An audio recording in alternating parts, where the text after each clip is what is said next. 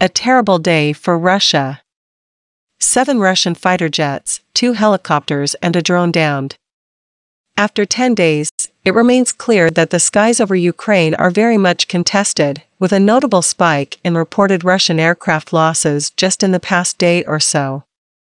In general, Ukrainian forces, as well as average civilians, continue to resist the invading forces, and the Kremlin increasingly lays siege to major population centers. While it remains difficult to independently verify losses of any kind, personnel or material, on either side of Russia's war in Ukraine, it's fairly clear that the Russian military has lost numerous combat jets, helicopters, and at least 1 small drone since yesterday. The team of researchers at the Oryx blog are confident based on the open-source information available that the past day or so has seen Russia lose a number of combat jets, 1 Su-30SM flanker, 2 Su-34 fullbacks, 2 Su-25 frogfoods, as well as 2 Mi-24/Mi-35 Hind and 2 Mi-8 HIP helicopters, and an Orlan unmanned aircraft. There could be more, of course, and these are on top of already steady reported losses.